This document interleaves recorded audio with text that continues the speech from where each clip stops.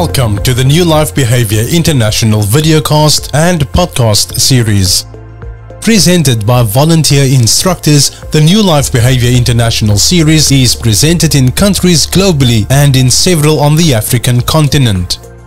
Courses are available on nlbi.co.za and is absolutely free of charge. However, donations are welcome and completely voluntary.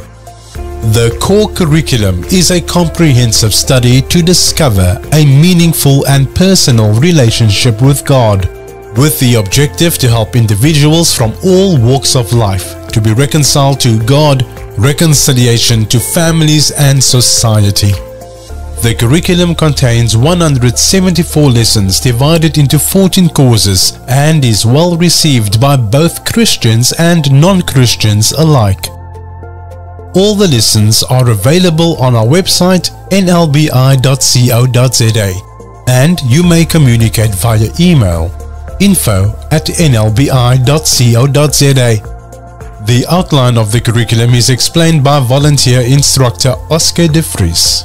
These lessons will cover the following: a sense of self, a sense of family, parenting matters, true freedom, Christian marriage skills, Christian women, attitudes and behaviors, Christians against substance abuse. There's a Family Net series, the Seeker Bible Study series, Prisoners of Christ, Managing My Anger, Christians Against Sex Addiction, Managing My Finance. In this way, we say welcome to New Life Behavior Ministries.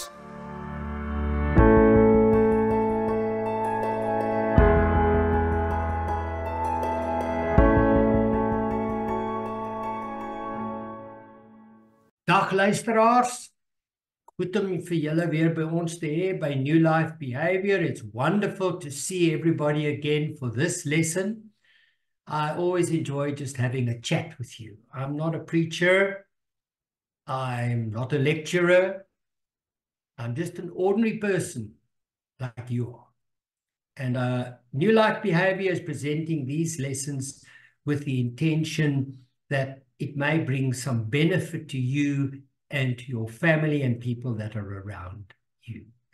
And so if you want to communicate with us besides this video cast, you are welcome to do so on nlbi.co.za, being the local website, or on nlbi.net. You can get all the information you want. You can download all of these lessons. You can study them in your own time, and you can communicate to the communication, the contact points that you are given.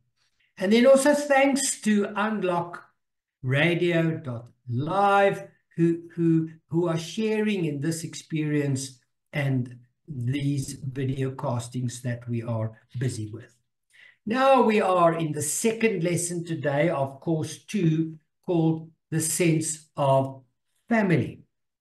And last time we're dealing with the man at the moment, the man in the family, put it that way. And please don't, we're not taking any particular view of this is our opinion and that's our opinion. We're simply looking into the Word of God and seeing what guidance it gives us in these topics. Now, last time we had a look at saying that man is created in God's image.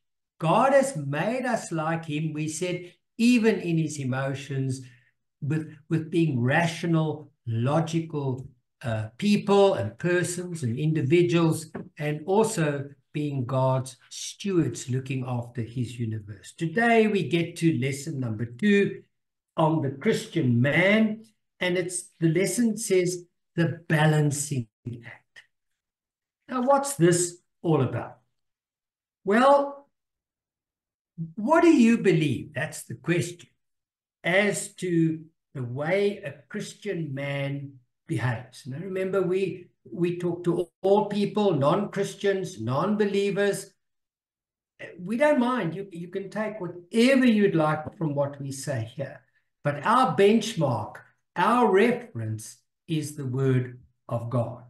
And so we need to say to ourselves, what do we believe about the way a Christian man behaves? Now, be careful that you don't see yourself just as a single one person. You see, we as men are rolled into one, but we comprise being fathers, husbands, employees, employers, citizens, taxpayers, voters, friends, religious people, club people, athletes. You can make the list, but we're all rolled up into one person. And that means we are expected to act in certain ways at certain times. That's the important bit. And as we act in our different roles, we make ourselves into complete and mature individuals. Now, a lot of people balance all of these things without thought. But in some roles that are so contrary that they actually create stress and tension. Now, just an example of this, just one simple single example. You see, we've got a world in which the father figure may be away for long periods of time. And how does this impact a family? We think about the balancing act. Well, first of all, he's not home often, circumstantially, which means there's not a lot of intimacy in the marriage itself.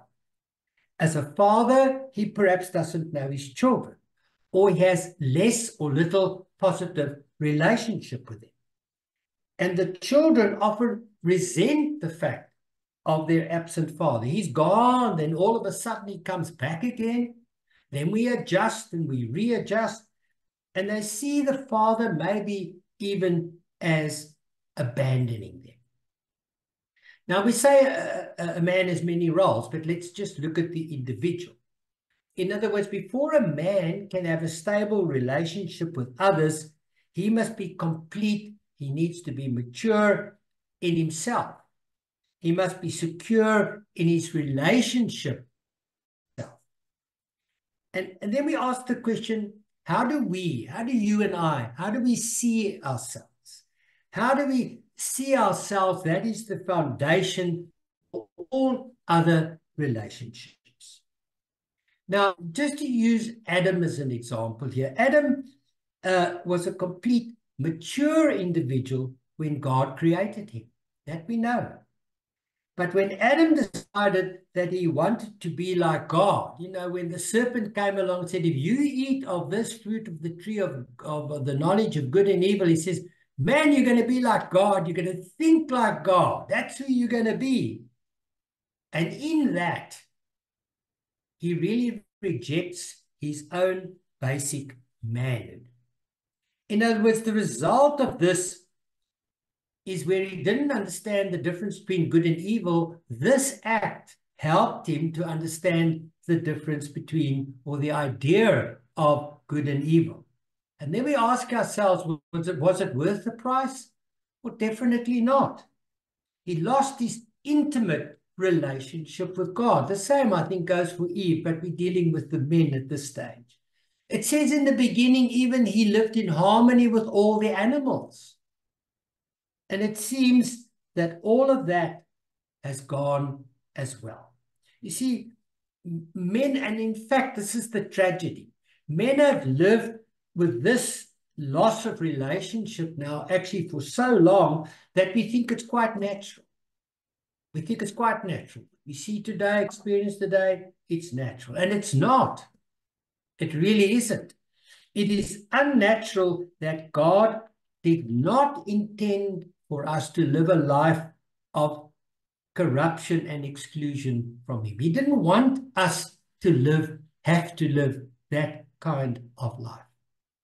But we can regain some of this. And this again comes to the message of New Life when it says we can come to regain some of this in the sense when we turn to Jesus Christ. We all know John 3:16, don't we know? Don't we? God so loved the world that he gave us his only Son, that whoever believes in him shall not perish, but shall have eternal life. And the very next verse, verse 17, we just skip over it, forget it. It says that God did not come to condemn us. It says that God came to redeem us. And redemption means he's come and he came to buy us back. How did he do that? He did it on the cross. I just want to talk a little bit about Job. We all know the book of Job. He's a good example of the secure, mature man that went wrong.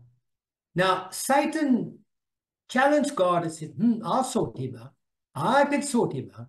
And Satan causes Job to suffer one disaster after another.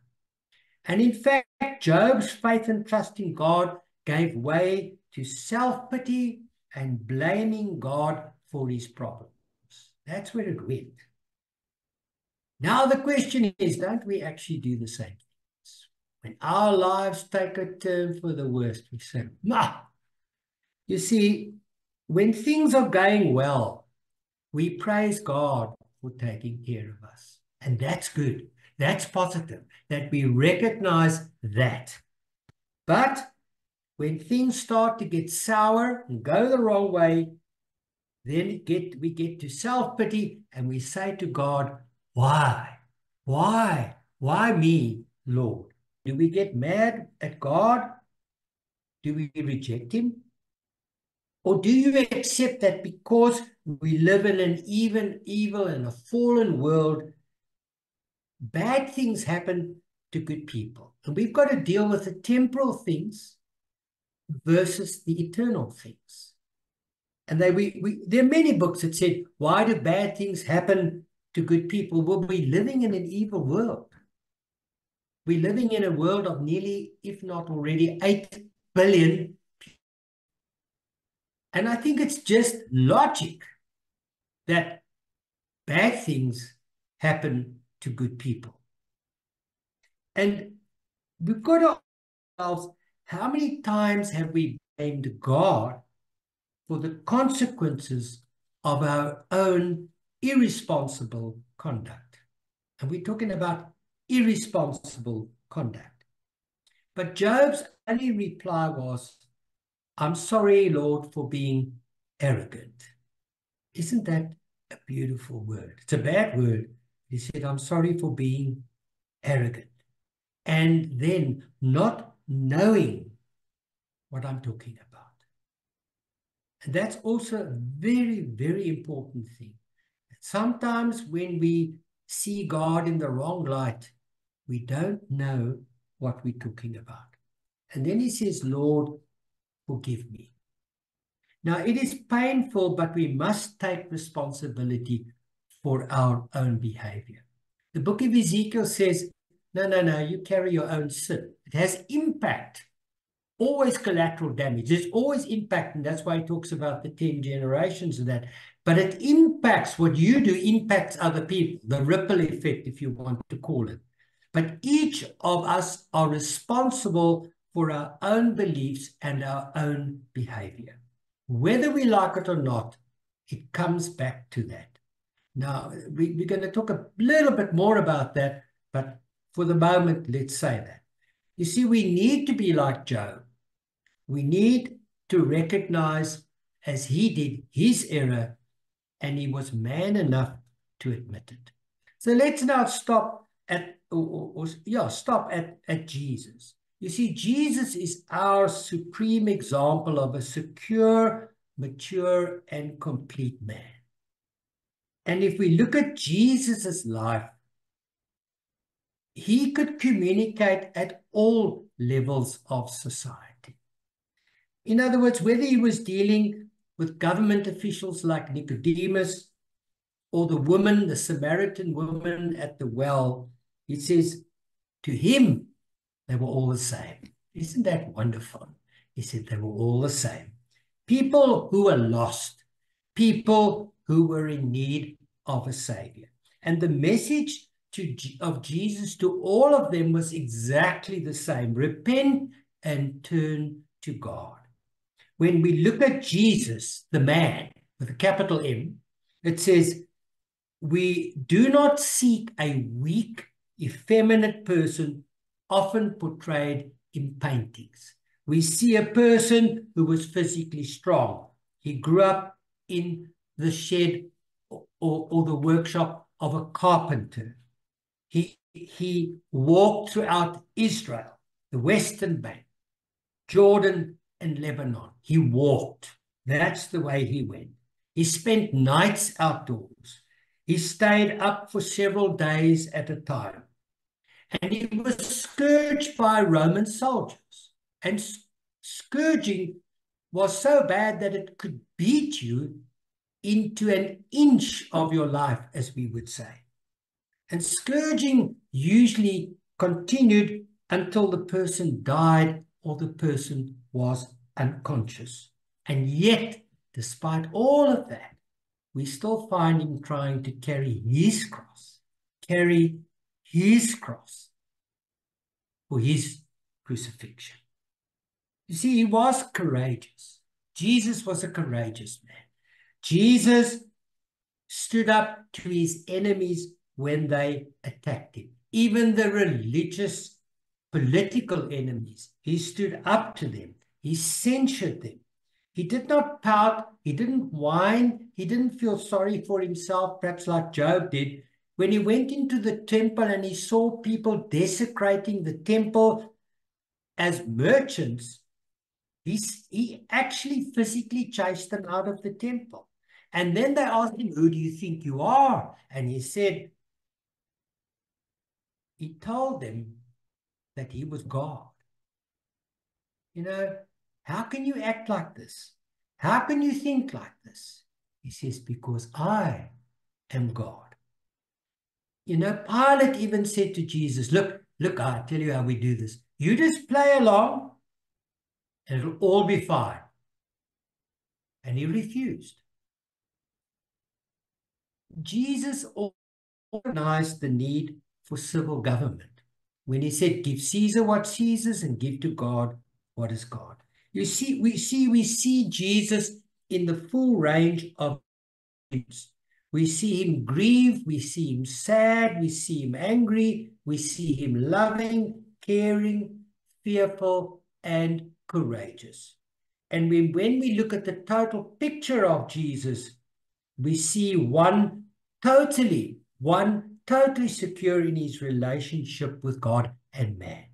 We see an obedient son of both God and Mary and Joseph, and a close friend, a respected citizen, a highly effective teacher, an adored religious leader.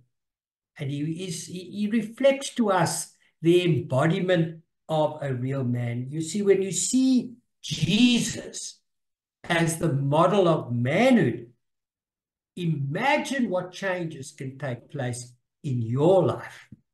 Imagine. But then also let's go on to Jesus as being the social, or man, in fact, being the social being, which Jesus was. You see, we all live in some form of society. We have the desire to be around others, to feel needed, to love, and to be loved.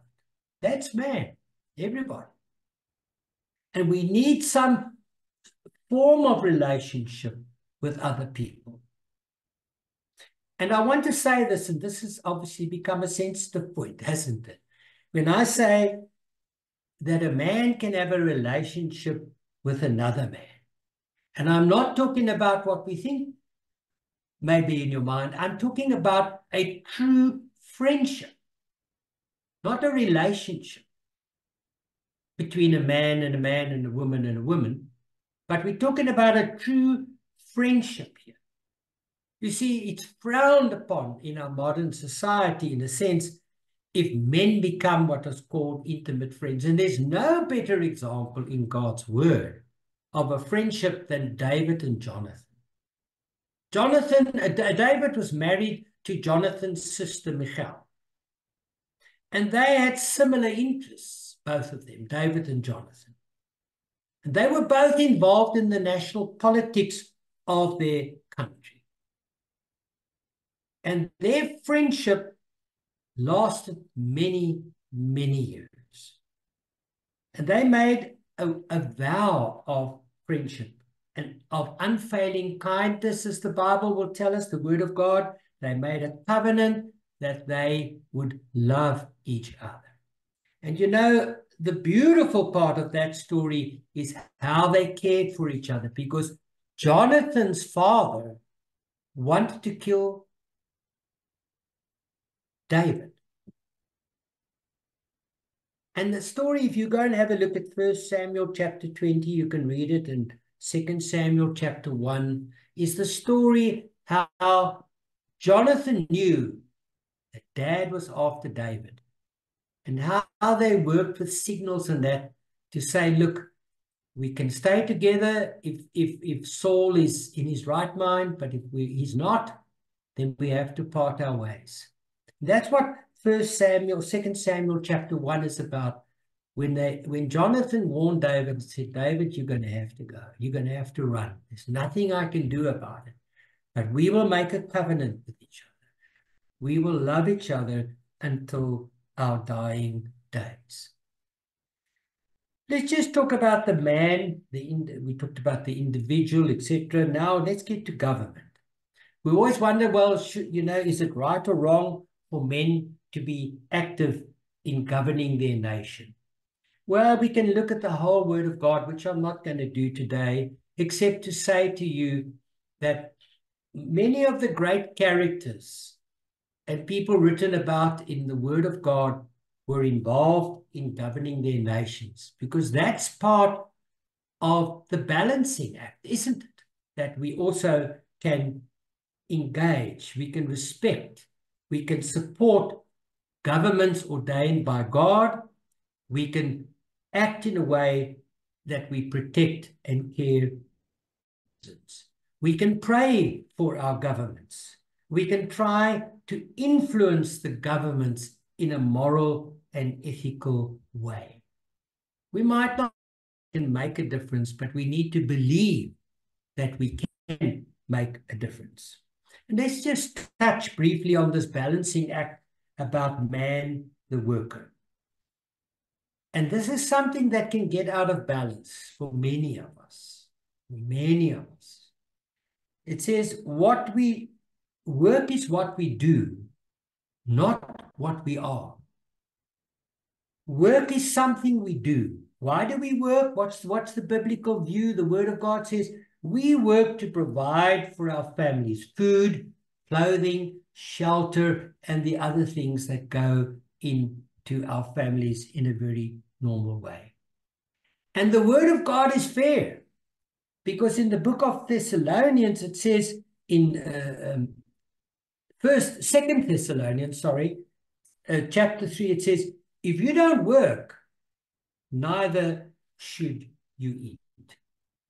And what's the balancing act in society? Well, society is sort of an umbrella concept that includes all of man's relations, whether it's family or government, friends, school, church, business, people in the street, down to people in the street. It says, what is the basis of our relationship?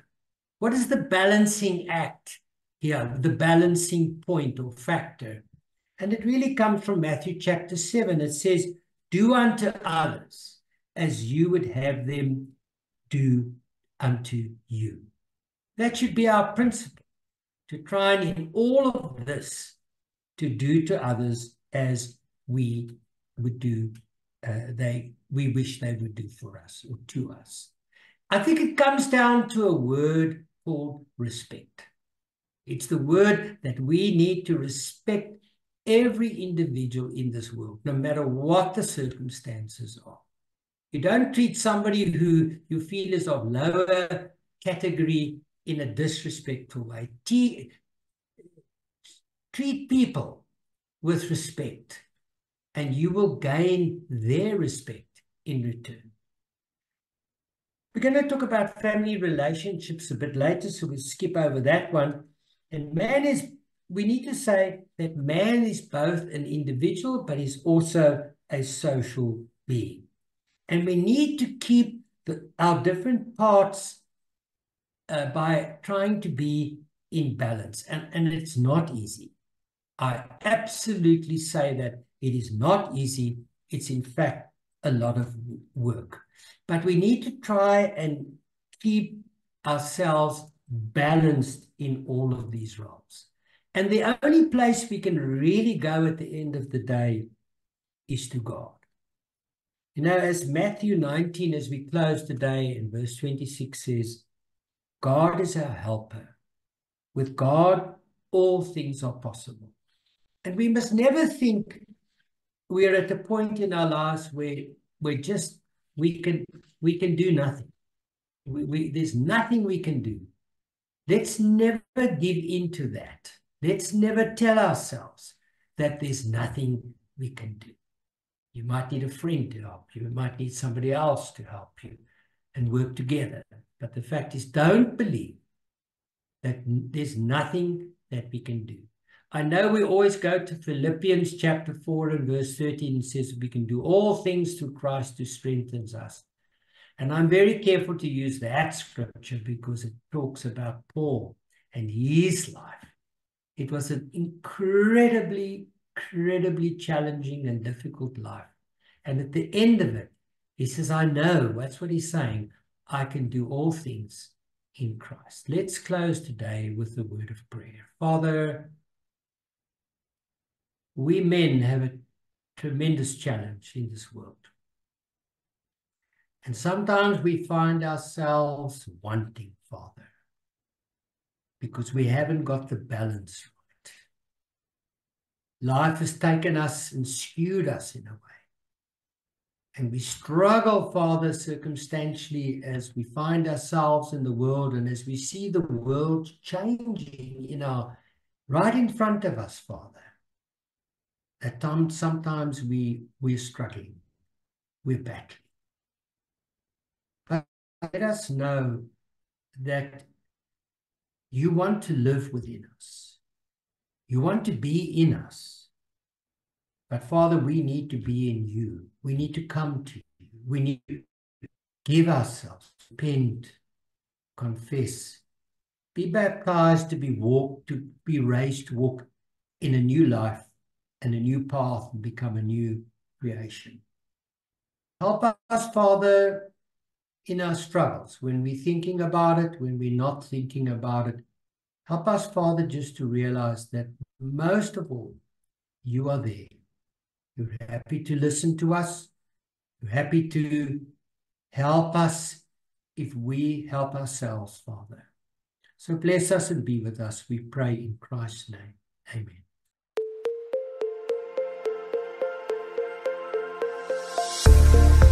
Now, just a few little easy tips. First of all, each lesson is going to ask you to note a few personal thoughts about the question that is asked, and then read the questions at the end of the lesson, but do not attempt to answer them. Then study or read the lesson. Then answer the questions, and then give yourself the opportunity to write some personal reflections. And you are more than welcome to send your answers and questions to info@nlbi.co.za.